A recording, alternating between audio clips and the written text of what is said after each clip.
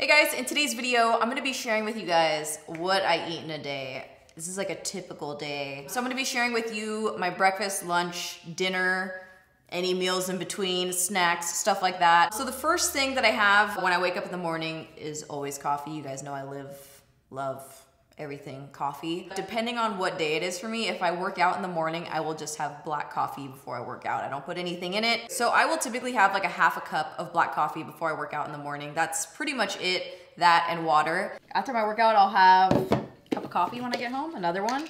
But this time I'm gonna add my MCT oil powder in here. I love this stuff, okay? I do a scoop.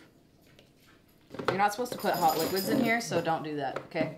MCT oil powder is essentially a fat. I put that in my coffee. I actually substitute that for cream now. I'm pretty sure when I started, I used to do both, but now I just do that. I really like it. I like it a lot. I like it more than cream now, which I know is crazy, but I just really love that in my coffee. It makes it creamy. It makes it frothy. It kind of makes me feel like I'm drinking a cappuccino when I'm not. After my workout, I will have a bird bowl. Some days I have a bird bowl, some days I don't. I call it the bird bowl because it's bird seed, basically. It looks like bird food, honestly. No shade, just looks like bird food. So we're doing 2 tablespoons of chia seeds.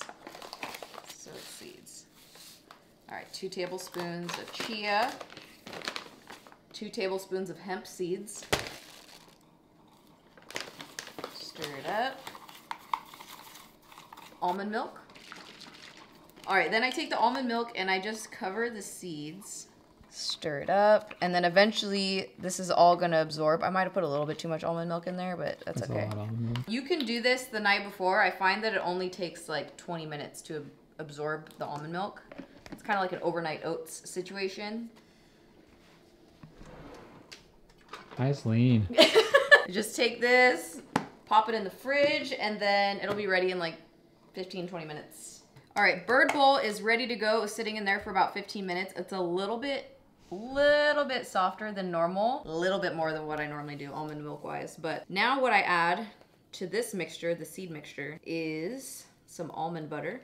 This is Justin's classic almond butter, and I put in about a tablespoon-ish. I just take the knife and stir it up. Next we take some raw pepitas. Do about a tablespoon of these.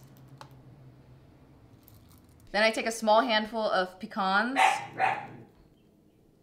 Okay, and then to finish it off, I just do a little sprinkle of blueberries. There you have the bird bowl. Hashtag Shayla taught me. But that's what I'll have with my coffee after I work out. I don't do that every single day because sometimes I feel like I just need more food than that. Maybe 3 days a week I'll have that for lunch. Other days I will actually prepare or cook something, or I'll have leftovers from the night before for lunch.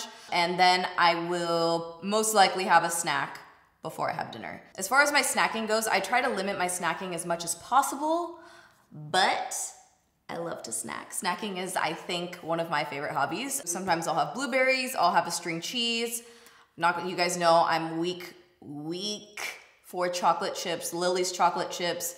Also, the Chalk Zero, I've tried that. I've ordered off Amazon and from their website. Oh my God, it is so good. I don't know what they put in there. It's sugar-free and sugar alcohol-free, and it tastes incredible. If you like Ferrero Rocher, you know, those little chocolate balls that are wrapped in gold foil, it tastes exactly like that. I don't know if it's because I hadn't had sugar in a long time, but my God, you guys, they taste so good. I used to snack a lot on macadamia nuts, but something that I do is I have something, when I like something a lot, I have a lot of it until I get sick of it. That's just the way I've always been in terms of food. I'm like glued onto something for a while and then I just stop eating it.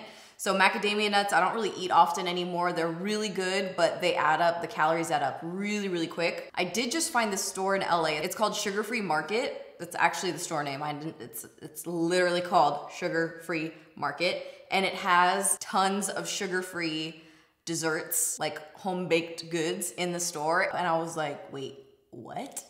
I got a bunch of different desserts. They had muffins, donuts, which the donut just tastes like chocolate cake. It's just shaped like a donut. I caught onto that one. But I picked up a lot of stuff there that I just wanted to try out and see what it was all about. And I tried it, okay? I tried it this past weekend. It was pretty good. So those are some things that I've been snacking on lately. But instead of snacking more often, what I try to do is have dinner a little bit earlier. I notice that helps me out if I'm just like, okay, you know what? I'm gonna have dinner at 5 tonight. That's right, 5 o'clock. So typically for dinners, what I like to do, I actually have a list here. I write down a bunch of different meals, like meal possibilities. So that way I can kind of like plug and chug and plan out for the week what I want to eat for like lunch and dinner every single day. So that way I'm not thinking about it last minute, like, oh my God, what am I gonna have for dinner tonight? And then I don't end up eating till like 9 o'clock, which happens. What I usually have is like a protein, tons of veggies, and then some type of fat, which usually ends up being an avocado mash that I make. It's basically guacamole without all the stuff in it. I just take avocados, mash it up,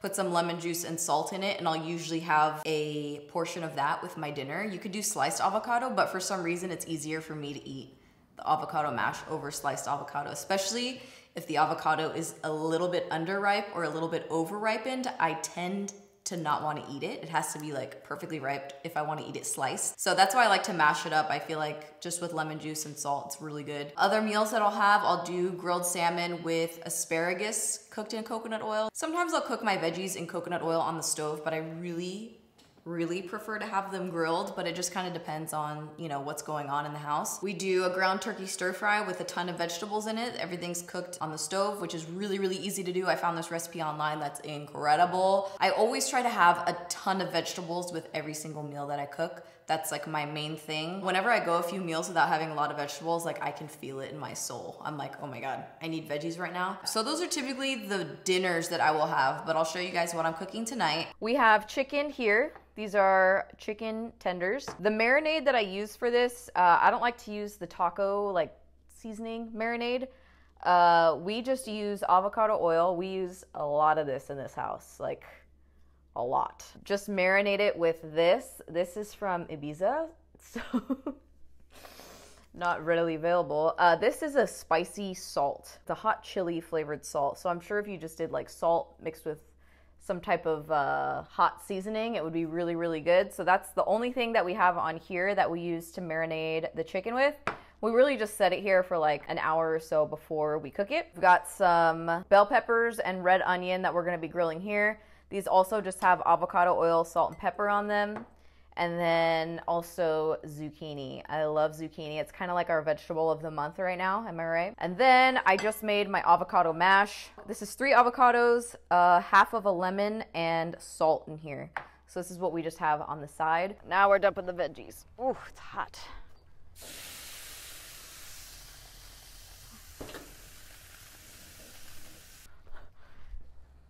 Get this out of the prep kitchen real quick. All right, now we're just gonna cook away here. It's time to serve up some dinner, you guys. So we start with the veggies here. Huge serving of it. I try to do as like big of serving of veggies as I can. I'll throw on a couple chicken tendies.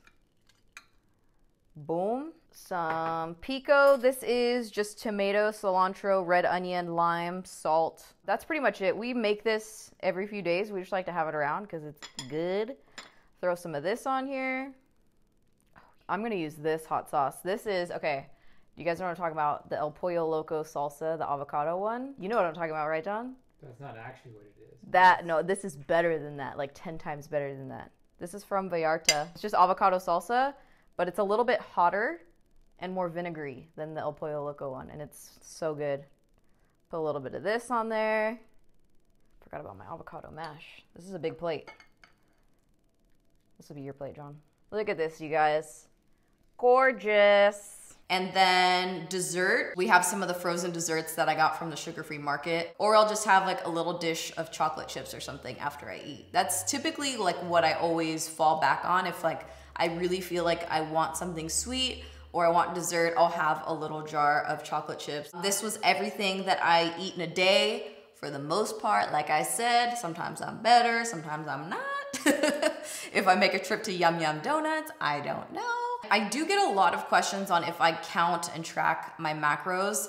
I don't. It's just too much for me. Honestly, that's really what it is. I know it's really important to track your macros. I think if you want to do it, go for it. I don't think it's the end of the world if you don't. I did it, I think the first few days I did keto, I was like counting and tracking. And honestly, I felt like I just spent so long in my phone trying to figure out how many ounces or how many tablespoons of something that I had. And I was just like, wow, I really don't want to do this. It's just something that wasn't super important to me to track it every single day. And I think if you have very specific goals, you can totally reach those goals by tracking your macros. It's just not something that I want to do. Anyway, so that is everything that I eat in a day. I really hope you guys enjoyed this video and thank you so much for watching. Do you want to add this to the what you eat in a day? Okay. I'm gonna use my, watch out! And I won't back down. Still love the Cheeto cheesecake. She's a barker, huh? Are you gonna protect this house like Zoe does? What? No comment? What's that now? With my hands, because I have... You work out. Yeah, I work out. Get the hell out of here. And I won't back down. Get out of here! All right, so we're gonna take tables... Gorgeous. John. I didn't know you were gonna set me up like that. How are we feeling? Yeah, how are we feeling? I feel like everywhere I turn, there's another dog. This is what John does. He stinks up the kitchen. I eat cat food. Yeah, you eat cat food. 2 cans of tuna. It literally says whisker catch. No, it doesn't. Yeah, It doesn't really crayon about this. It's not. It stinks. It doesn't say whisker catch.